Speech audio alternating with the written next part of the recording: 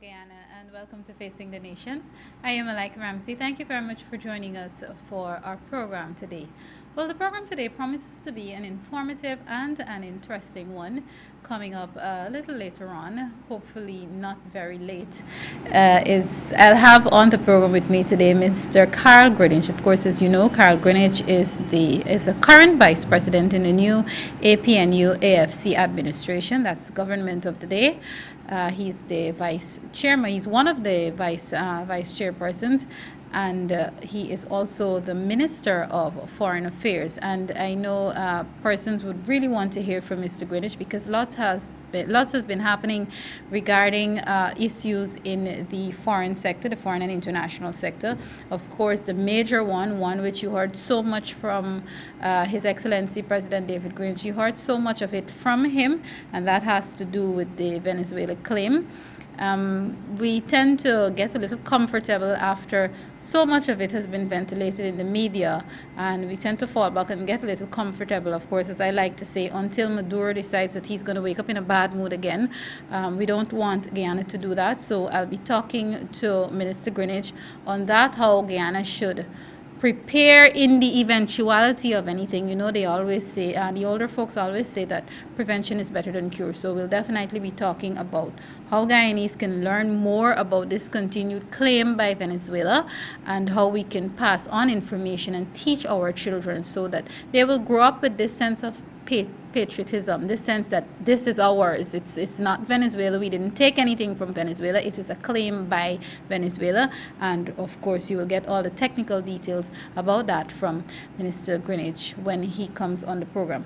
Apart from that, there are lots of other things happening in that sector. As you know, recently we saw making the news that there were some issues where some diplomats who would have served under the PPPC administration apparently did not want to return home. They didn't understand that, look, their tenure would have expired when the government changed in May 2015. So we'll get to hear all about that from Mr. Greenidge, Minister Greenidge, and exactly what it is that his ministry has in plans and has in the pipeline to ensure that all of those issues are addressed and those problems are solved.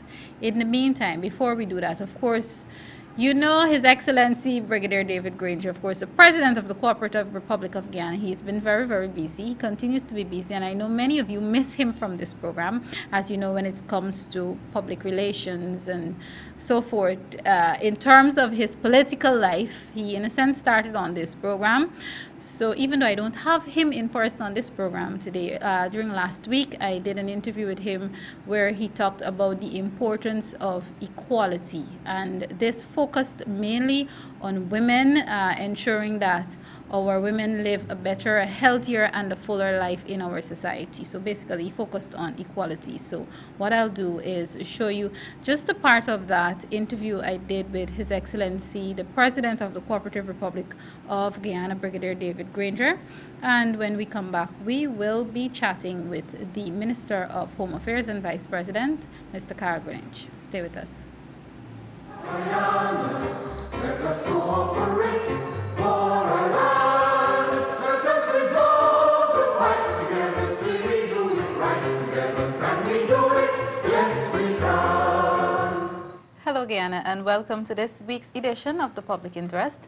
I am Malika Ramsey. Thank you very much for joining us again this week. Of course, with me is the President of the Cooperative Republic of Guyana, His Excellency Brigadier David Greenidge. Welcome, sir. Thank you very much, Malika. This week on The Public Interest, we focus on the importance of gender equality, especially with focus on women. Sir, your government, I know your government aims to ensure that Guyana becomes a more equal society. Let's first put gender equality into its context. What should that really mean for Guyanese? Well, we started on the road to gender equality over 40 years ago with the state paper on equality for women, which was presented by the government at the time. It is my view that over the years we have not made sufficient we've made a lot of progress, but better could be done to ensure equality. Equality means equality. It does not mean subordination, it does not mean inequality. It sounds silly, but right now it is my view that women do not enjoy equal opportunities to males. And we've put it back on the agenda because it is a goal of our administration. Over the next 5 years, we must achieve greater equality than we have now. I don't know that we'll achieve absolute equality, but it is a firm goal of our administration that we must do more to remove the obstacles that prevent women from being treated equally to men. Okay. Your Excellency, even before we talk about some of the challenges that women may face in terms of achieving equal, in a sense, sort of lifestyle to men, your government has been criticized in the last 3 or 4 months for there not being what they want to call enough senior female ministers. Without even going into some of the ins and outs of your government, how would you defend that? Well, I don't regard it as an attack. It's a fair criticism. There is not a perfect balance. When we got into the administration, you must bear in mind, first of all, that we are a coalition administration. And the coalition parties, the 6 coalition parties, have the responsibility to nominate persons who will go into the National Assembly and also who become ministers. So to some extent, we have to bear that in mind. In addition to that, we are looking for persons who are qualified. We have several criteria for the nomination of persons to high office, and one of them is competence. I'm not saying that there are no competent women. We're looking for ethnic spread, we're looking for geographical spread, occupational diversity. There are about 6 major criteria that we have applied. And in the final analysis, we had to select the persons we felt who were most capable, most competent. And I think we did achieve some fair balance, and the next time we get into government in 2020, I am confident that there will be greater progress towards equalization. Right now it has not been possible. We did try, and we have to continue working. There are still some obstacles which prevent women from gaining access, which means that the pool from which we had to select also was limited. I hope that over the next 5 years, we could widen that pool so that there are more women from whom we can choose in the regions and in the National Assembly and in the cabinet. We're working on it. It's, as I said, although the state paper for equality of women was introduced 39 years ago, we have not achieved full equality, and we're not going to achieve it within the next 39 days. We're working on it, and I am very confident that by the end of our first tour of office, things will be better than they are now. All right, sir. One of the challenges facing women, and people in society may even say that we have too many single mothers. So obviously one of the challenges facing our women is the fact that we have a very high level of poverty. I know recently you addressed a conference, a women's conference, and you spoke about government's plans to reduce poverty and, of course, making it a little more comfortable for our women. Let's talk about that for a bit. Poverty is a big problem. Poor people don't have choices, where to send, which school to use, what transport to use, what to eat. Poverty reduces the scope and the scale of choices available to a household. And from the time I addressed Parliament on the 10th of June, I said that poverty was the elimination of extreme poverty was our main concern. Now, if you are to free women from poverty, free anybody from poverty, in my view, the first step will be to ensure that they get a sound education. Right now there are too many dropouts, and there are too many young women and girls getting children who have dropped out of school. So we have to keep children in school, and we have to make sure that when they leave, they are properly educated so they could find proper employment. That's the second problem, jobs. I have been met by young women in the quarantine and elsewhere who have graduated from the teen campus at the University of Guyana but can't get jobs. I go into restaurants selling pizzas and hamburgers and other fast foods, and you have people serving there who have CXC subjects and are looking for a better job. I'm not saying that there's no dignity in what they're doing, but they prefer to be doing something else. And I think our country needs scientists, needs engineers, needs mathematicians who can perhaps perform at a higher level than, you know, flipping hamburgers in a restaurant. So we have not, over the past 2 or 3 decades, been creating sufficient jobs, and a lot of our young people still choose to migrate to Guyana, to Suriname, to Venezuela, to Brazil. So one of our strategies is to facilitate micro-enterprise, to allow women to participate more meaningfully in the economy, and of course through self-employment so they can sustain their households. And we are examining means to provide them with microcredit so that they can get enough funds to start up small businesses. We don't have in mind giving people jobs in the government. We have in mind encouraging women, particularly, and men, but particularly women, to find jobs for themselves in the economy, producing, selling, distributing, and providing other services. While we're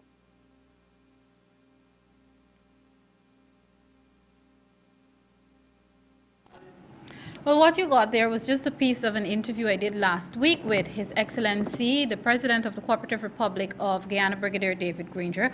Of course, as you know, that is basically part of the continuation of a program that we will be doing. It's called the Public Interest. I should also just warn you too, from this week, beginning this weekend, meaning this evening on NCN, the program will continue. The Public Interest will continue, but it will take a different format. So you can look forward to that. And of course, the President, that is one of the avenues that the President will continue to use to speak to the public on a weekly, if not every week, closely together, as often as he possibly can. As you know, he's a very, very busy man, being a new president and all.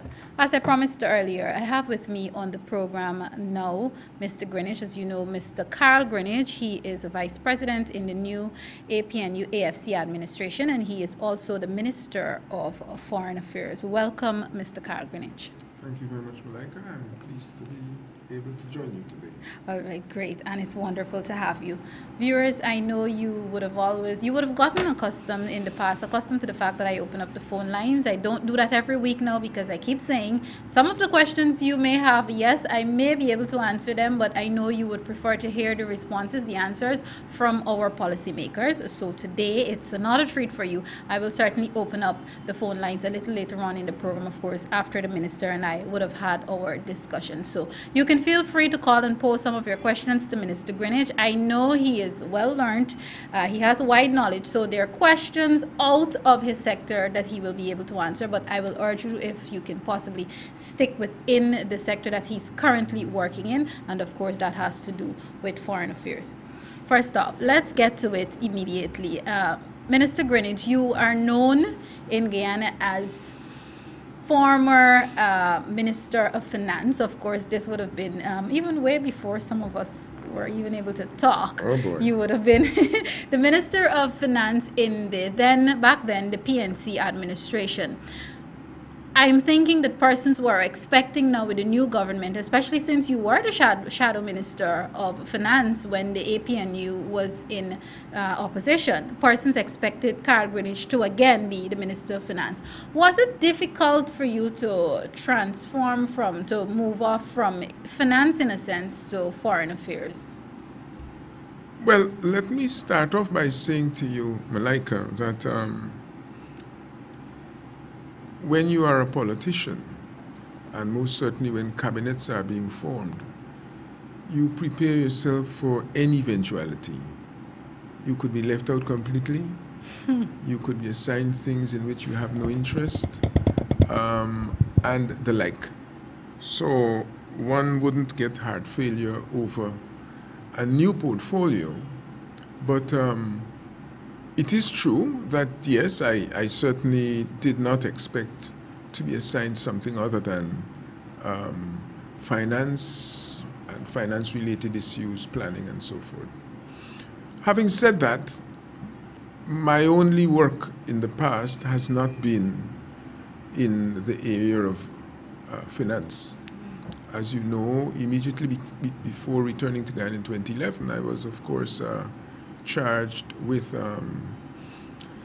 leading the technical work in relation to the negotiation of international trade agreements on behalf of CARICOM. And prior to that, I was in the Netherlands for 5 years as the head of an agency, responsibility of which was information communication management. That is dealing with IT and dealing in terms of substance attached to the IT, the issue of agricultural information, an area that in the past would include all dimensions of extension and research and so forth.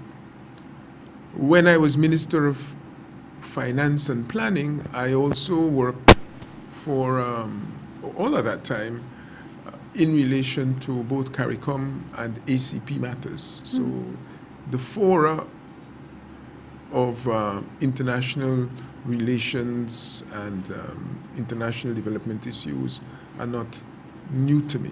Okay, okay. All right. Now, let's move on. When you, and we're going to get into some of the questions and the accusations and so on. When you first took office, one of the issues we had floating around, and it still is question for concern, because people are wondering what is happening with our diplomats. A statement, of course, this is not an exact quote, but basically coming from your ministry said that there were diplomats who were serving under the PPPC administration who did not seem very willing to give up their post, their portfolio. What is happening with that situation as we speak?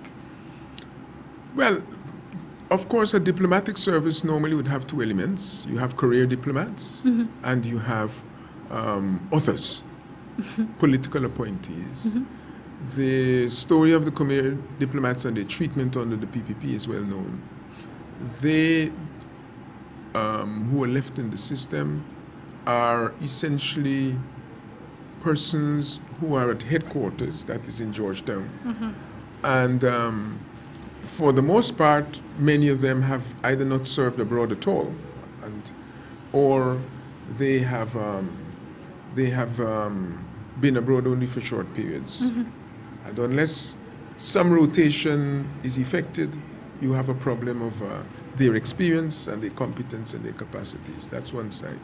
The other has to do with, as you correctly mentioned, with the political appointees. There are a number of such persons in the current diplomatic service.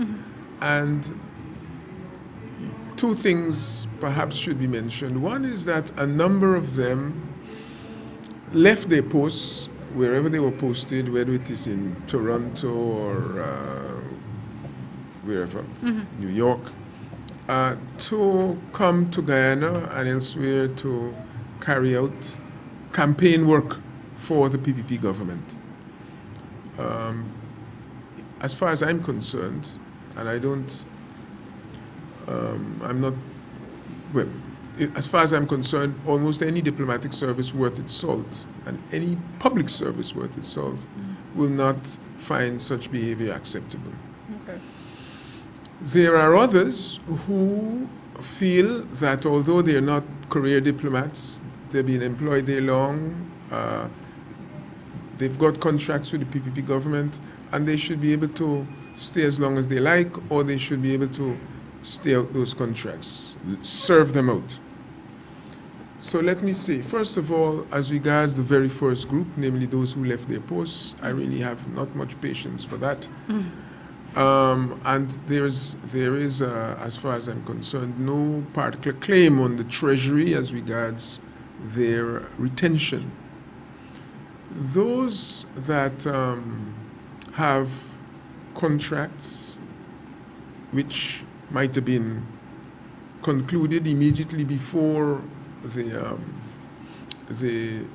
election would know, in having such contracts, that when a cabinet, when a president appoints ambassadors, those ambassadors, unlike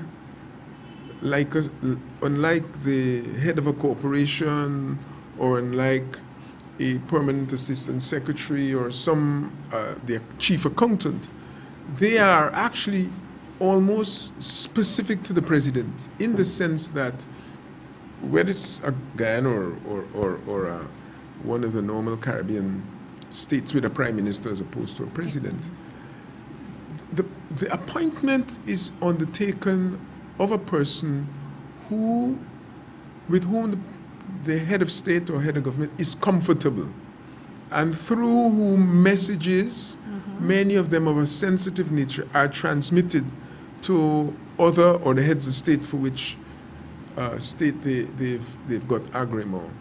And therefore, it is very important that the president has confidence in those that he appoints, and that they command his confidence, and that when the President of the United States or his Secretary of State receives the ambassador of Guyana, he has to be sure that that ambassador, in conveying messages to him or interpreting a question, has the confidence of the government and the president that he leaves. So the idea that simply because, although notwithstanding the fact that you're a political appointee and you have a contract which should not have been issued but was issued 2 days before the election, that you should be kept for that purpose is really not acceptable. And we are not prepared to accept it. What I do wish to say is that when the PPP came to office in '92, they gave some persons a matter of days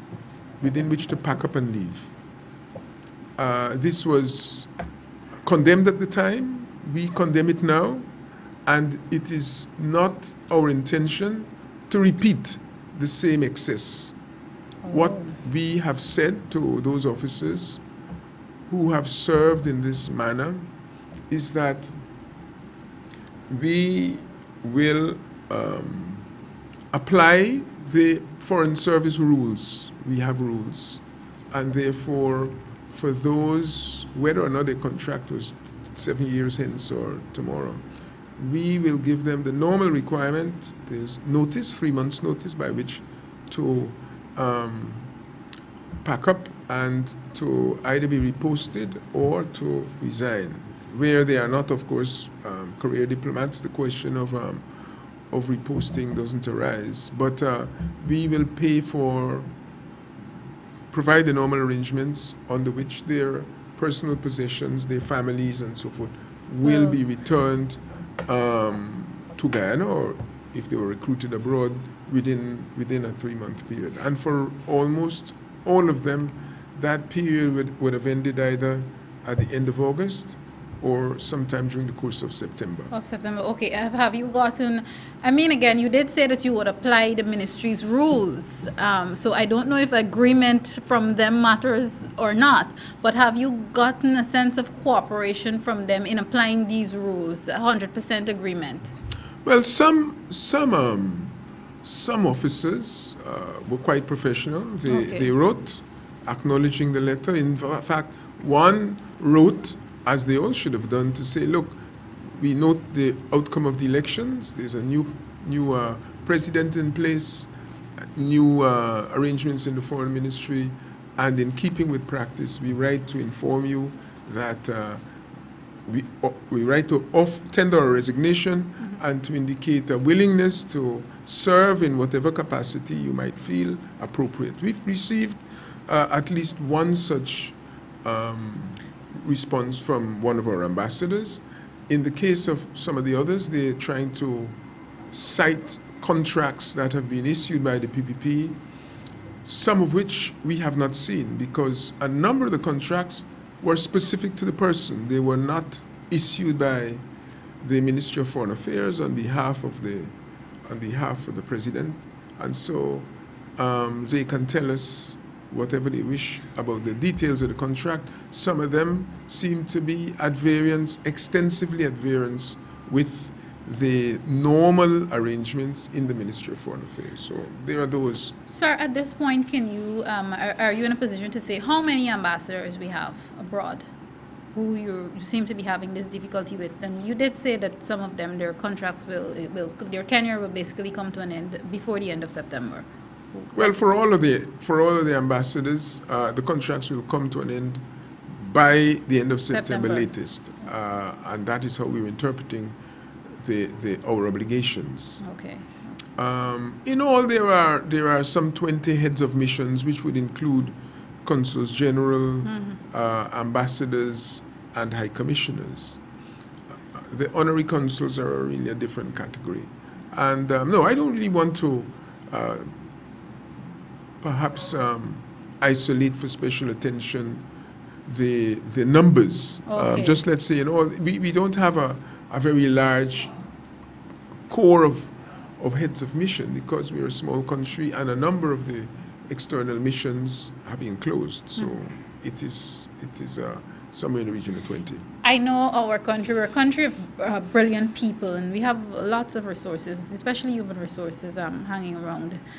Will we be in a position to efficiently replace these people when their tenures come to an end, or will we be scrambling to take somebody from here or there? Do we have those persons in Guyana who can fill those positions when their tenure really comes to an end? Well, you have people within and out of the country on whom we can draw. Some of them, and let me not speak about the people outside the ministry, because you don't even know if some of them would like to work with us. But within the ministry, you have a number of young persons, as I indicated, mostly inexperienced, simply because they haven't been given the opportunity.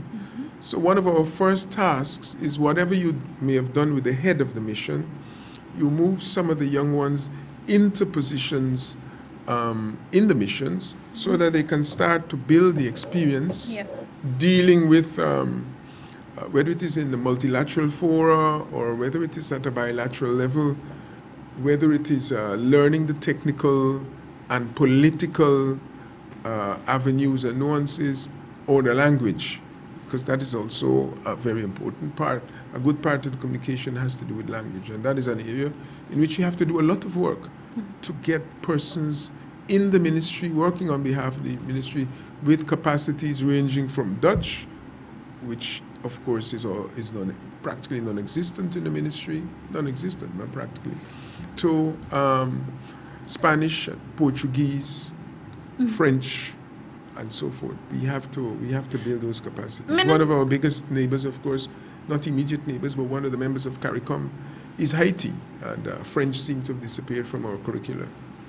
Minister, it's interesting that you would say that, because now I'm thinking, but in terms of the capacity that you should have to work in the Foreign Affairs Ministry, shouldn't what you're talking about, shouldn't it have come naturally? What went wrong? How did that happen? Why do we have a foreign ministry where people are not capable enough to function properly in the Foreign Service?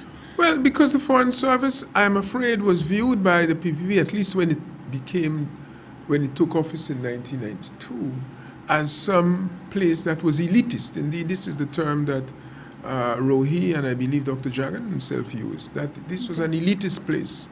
And they came to fix that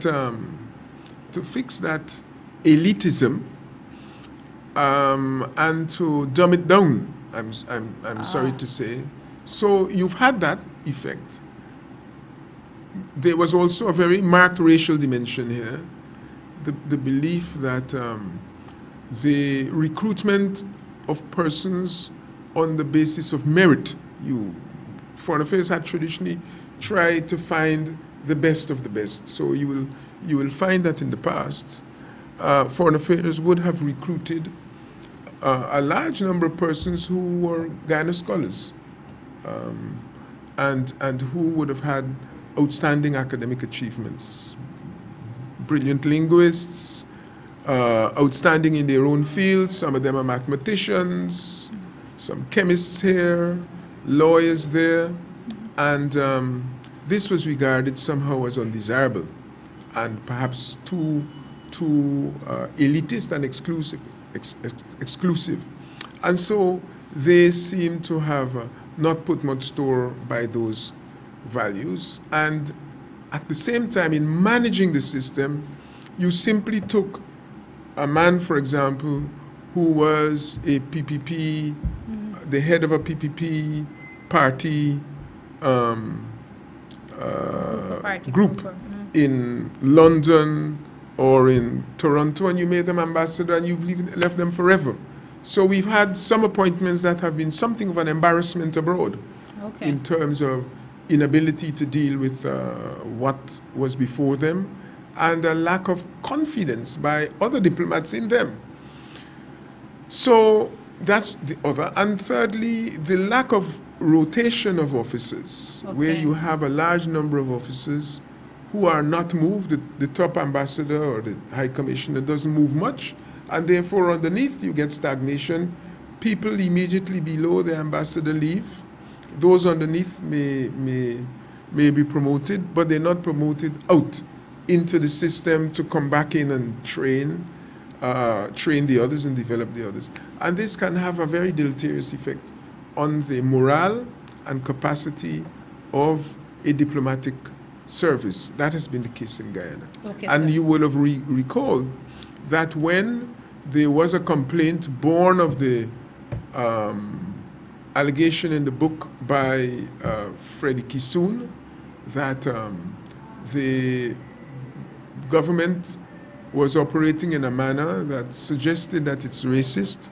Whether you call it ideologically racist, I don't know what that means, but that there was a clear unwillingness and a refusal to appoint non-Indian ambassadors, and certainly those of African stock. Dr. Luncheon made a now famous or infamous statement about Guyanese of African descent not having the capacity to meet the requirements of the foreign ministry. Yes. This is being said by the representative of a government which inherited a foreign ministry that was, I wouldn't say exclusively, but the bulk, perhaps more than half of it, was comprised people of African stock, because this is where people aspired to go, and therefore the best went there. Okay. Within a few months of that, when Mr. Ramatar came to office, of course, some were appointed, I think, simply to deal with the embarrassment caused by Dr. Luncheon's statement. But that's the reality in which we live, in which racism goes under all sorts of names. And the very agencies that have perpetrated this and defended that behavior now accuse others who try to fix it of ethnic cleansing and all sorts of things. Okay, understood. Minister, let's now move on to Venezuela. I am concerned that when, and I used this term earlier to describe the entire situation, Maduro is apparently quiet now, for now, when it comes to Guyana. And I'm concerned that when he wakes up, he decides one morning that he gets up and he's in a bad mood again. He's going to try to come after Guyana and this claim. What is happening now with the Venezuela claim, and what measures, as there seem to be quiet, and sometimes Guyanese tend to forget that we have an issue that we should always remember to focus on the fact that Venezuela continues to claim our land. What is happening with government now in terms of addressing that, and are we making preparations in the event that Maduro goes into a bad mood again? Well, I don't think it accurate to suggest that President Maduro is perhaps not continuing whatever he was doing 2 weeks ago or 4 weeks ago with Guyana. What has happened is that the extremely aggressive, abrasive statements being made in relation to Guyana have now also been made in relation to Colombia.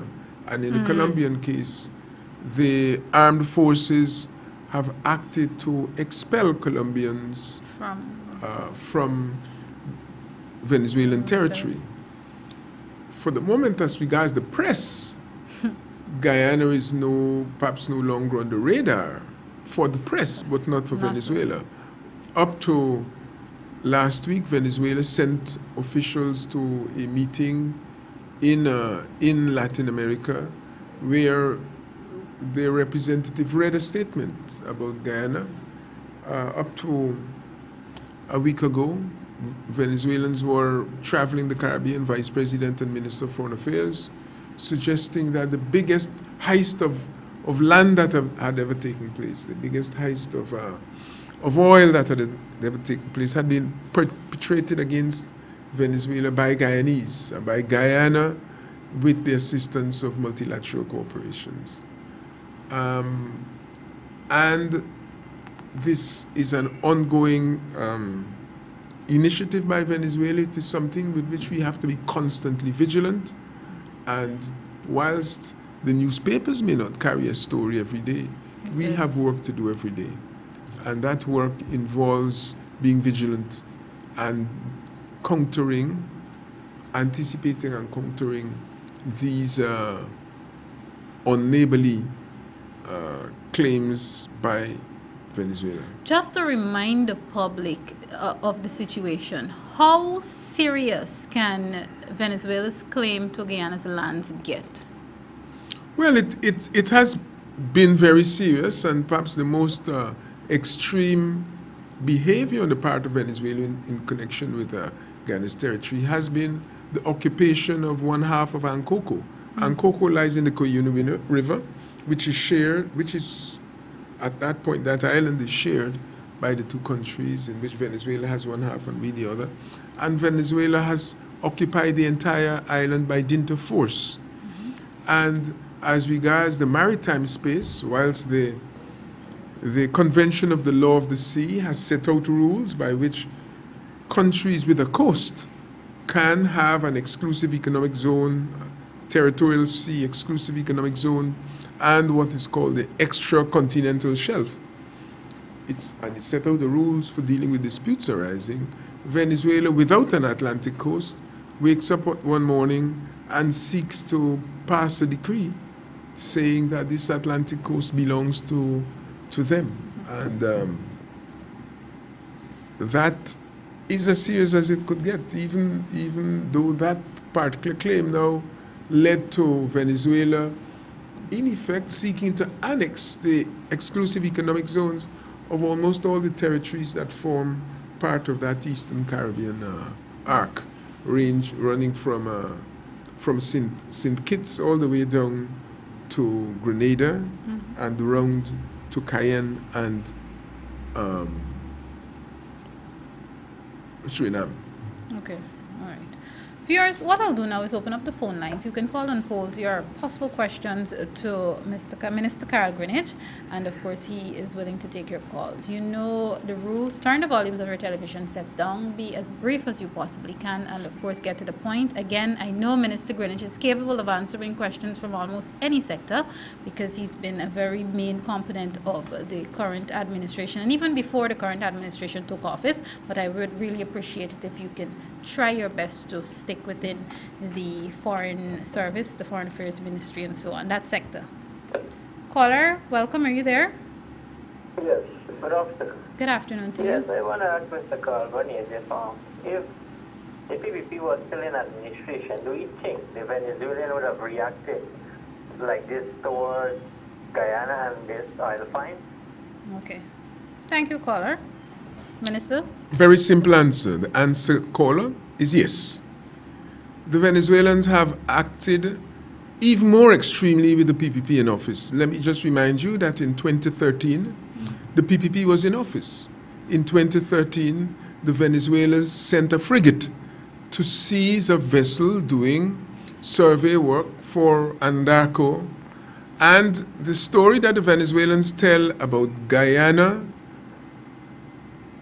Mr. Granger, and ExxonMobil is completely false. It is a figment because the most extreme action Venezuela has undertaken in recent times in the maritime zone has been undertaken when a PPP administration was in place at the time when Venezuela was on good terms apparently with the PPP administration, where the minister and ministers could claim to have personal friends in the Maduro cabinet, and yet that frigate seized the Techniques Perdana and dragged it out of the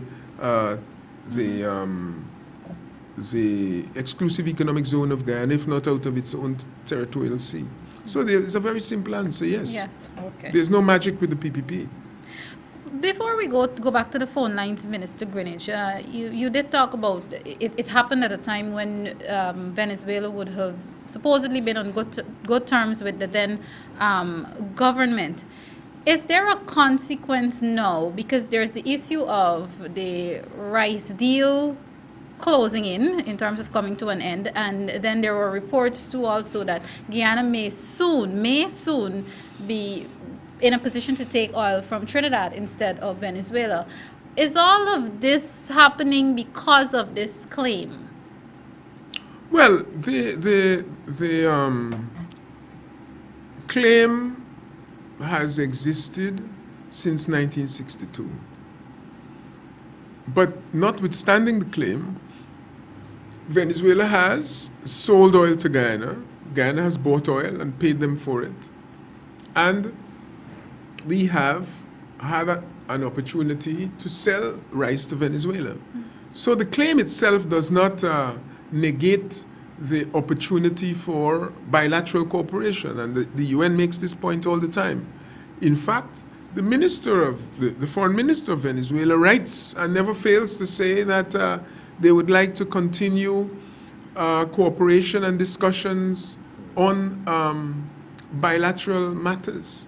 However, you know that one of the oldest techniques in the book is to be smiling and patting someone on the back whilst you are stabbing them in the back. Yes. And this is the dual track followed by Venezuela. Whilst both Mr. Chavez and Mr. Maduro were speaking to Guyana in case the day after a visit by the Venezuelan president to Guyana, you had parliamentarians and civil society elements crossing our border and seeking to lay claim to Guyana and establishing, or if you like, the claim that has no particular basis. And you had Venezuelan troops entering Guyanese territory, blowing up mining equipment, 2 dredges, and in one case, killing a Guyanese. So I don't know whether there is something those who perhaps see magic in names see, but I don't see it. The greatest excesses committed by Venezuela against Guyana have not or don't change with the party in office. Okay. They invaded Ankoko before the PPP came to office. They blew up equipment, killed Guyanese even as the PPP were in office, and seized vessels even as the PPP were in office. Okay. So having the PPP is no protection against Venezuela. Okay. Caller, are you there? Yes, good day, Mr. Greenidge. I'm happy to know that Okay. I'm calling because this is concerning the social department, but I don't get to speak to the minister. But after you said that Mr. Greenidge is all around, I can speak to him. Okay. Concerning the public assistance, does it have anything to do with pension? Public assistance? Yes. Okay. If you used to be given public assistance, and then after you get to the pension age, they just take that away. Okay. And then now again, and I think they used to give the social assistance, they give classes and all these kind of things. Now pensioners got to go and pay $10,000 at Nova Scotia Bank. It used to happen, but I don't know if it stopped now. All right, caller. Listen for a response from the minister, all right? Yeah. All right, then. Thank you. Minister? Thank you very much, caller, and I hope that I find you well. The 2 areas, public assistance and the pension arrangements, are in a way, of course, linked. They have to do with ensuring that our citizens who attain a certain age can be supported by the general system so that they are not destitute or impoverished. The cabinet has at various times to make a decision as to whether it is going to give more to pensions and to pensioners than to public assistance. And that will vary from year to year. It will vary from cabinet to cabinet. We have, in the past, paid attention to raising public assistance levels because we recognized they were very low. At this point in time, however, the minister and the cabinet had decided to give priority to pensions. And remember that this is a budget which is actually now going to be implemented in the 9th month. Okay. And therefore, don't treat it as the end of the road. In other words, as though this is what is going to happen for the rest of the tenure of the APNU AFC administration.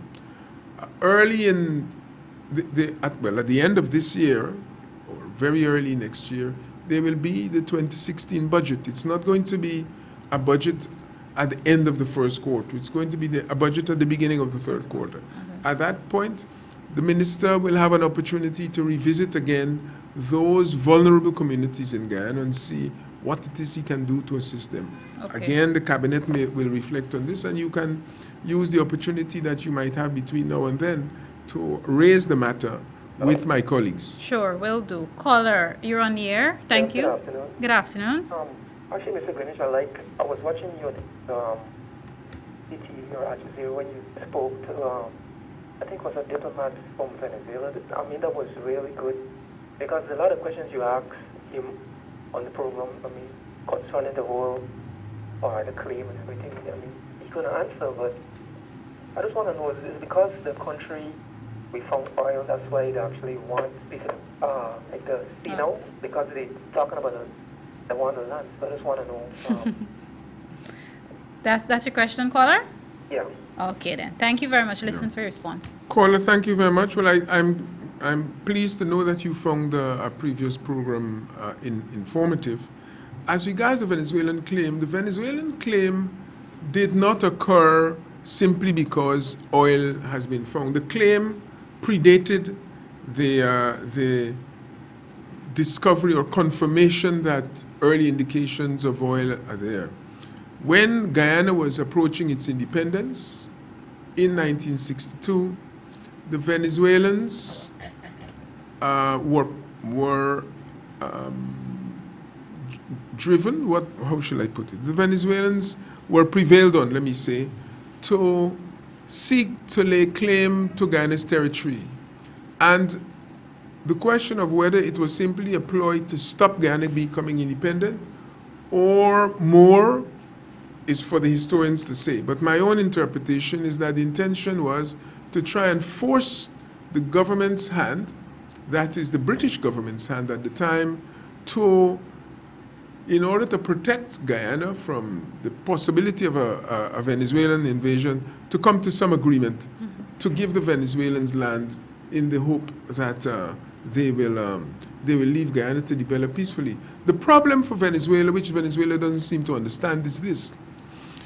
If Venezuela, together with Britain and the United States, agreed on a border, on Guyana's border and Venezuela's border, and Venezuela helped to mark out the border, so much so that certain points on the border where it would have been helpful for the border to run along recognizable geographical contours, they refused. In those circumstances, when you then accept that portion of the territory given to you,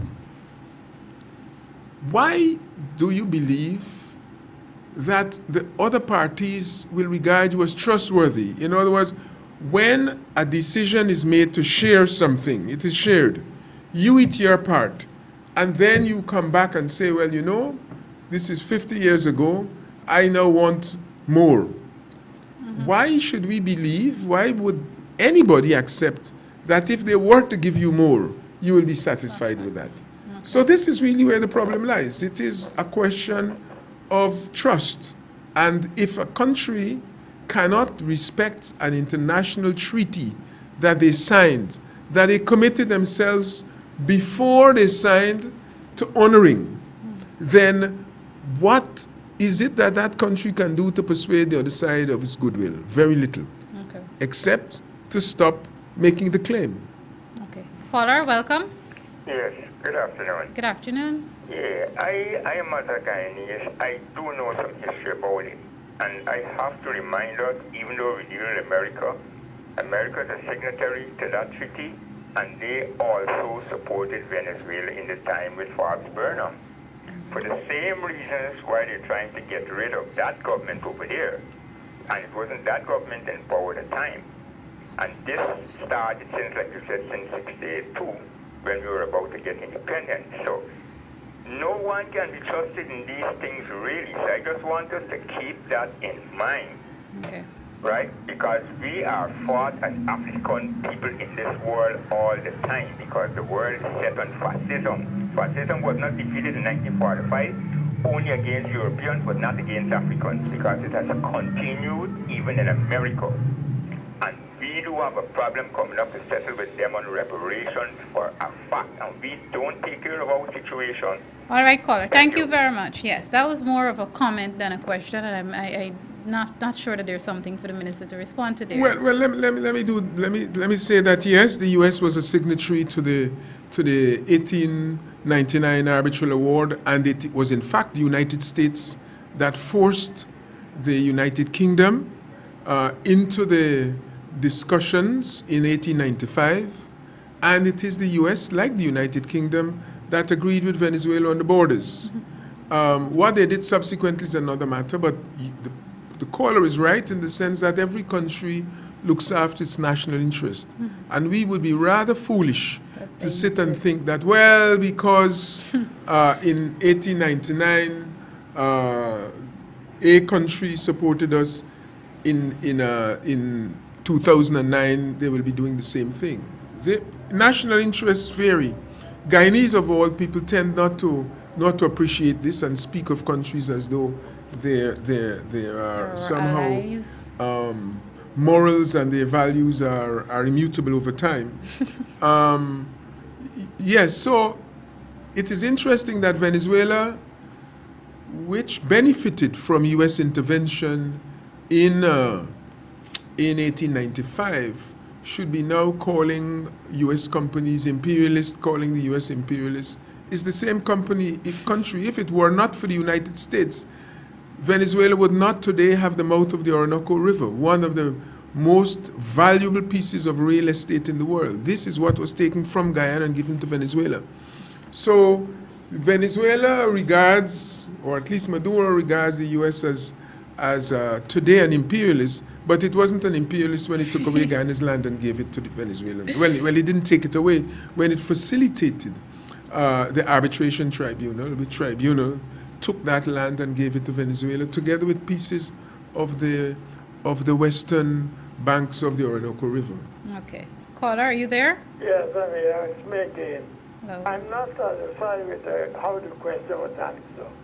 You asked I didn't ask about I was asking if I used to get the public assistance, I reach pension age.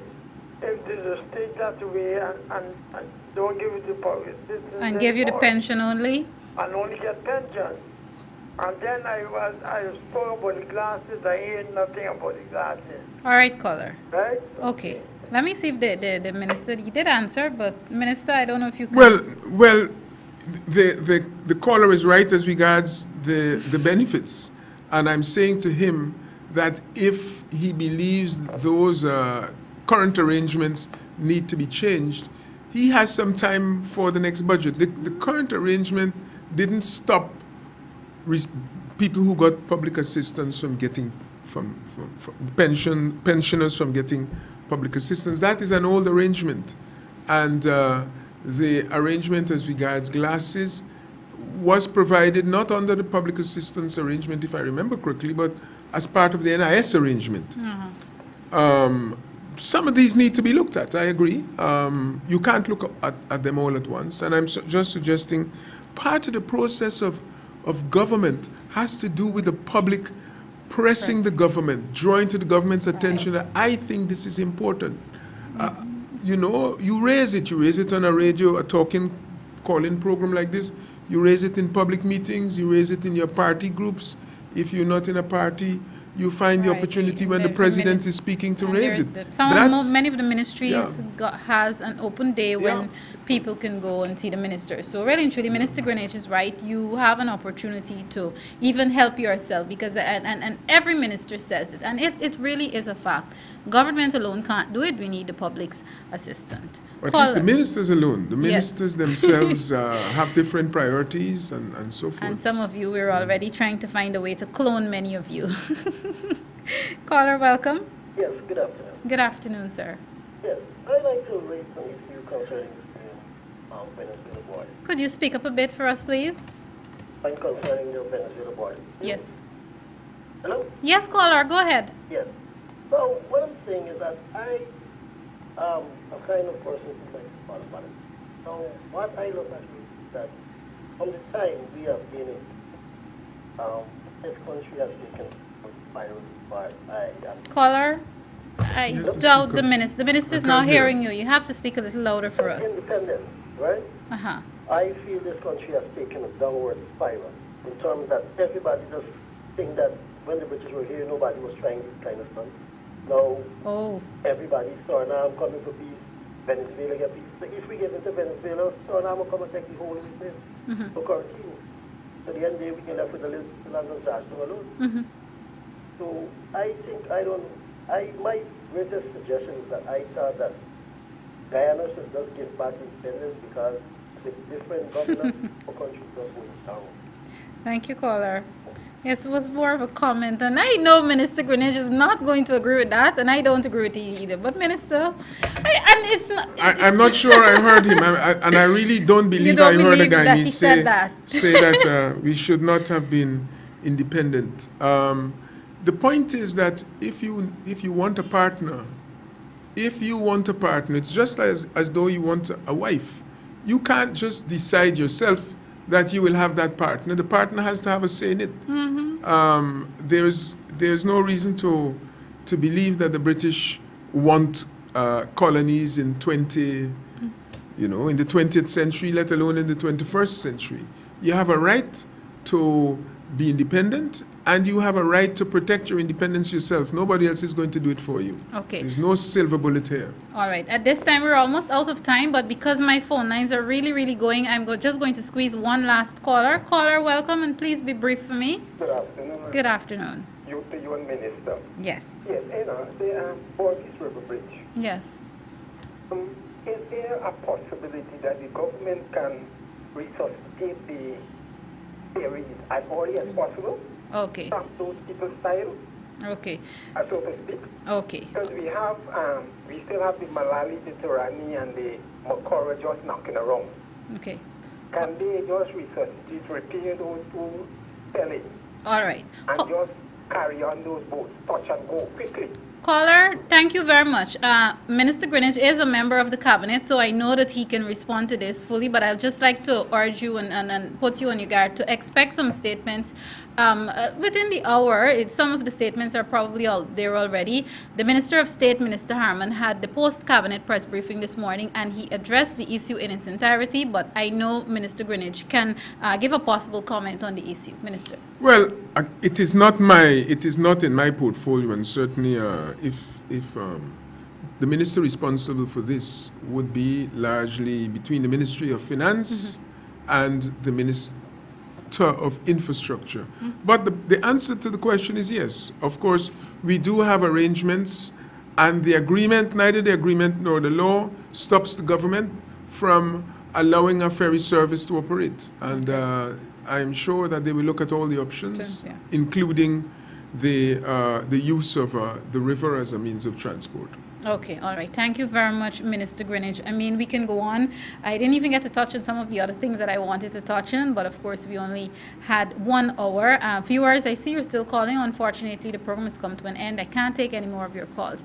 Minister Carl Greenidge, of course, Minister Greenidge is the Minister of Foreign Affairs. He's also the Vice President in the still relatively new APNU-AFC government. Thank you very much for coming, sir. Thank you very much, Malika. It is my pleasure. Okay, great. Viewers, until next week, I am Malika Ramsey, thanking you for tuning in. Of course, look forward to that issue about the Barbies Bridge being ventilated today and throughout the weekend. It's in its entirety. Also, look out for the public interest, which takes a new format from this evening. That's going to be aired on NCN television at 7 p.m. Of course, that's where you get to hear much more from the President, His Excellency, Brigadier David Granger. Until next week, I am Malika Ramsey. Thank you very much. Be good Guyanese citizens. Take care of yourselves. Take care of each other. And, of course, join me again next time. Goodbye.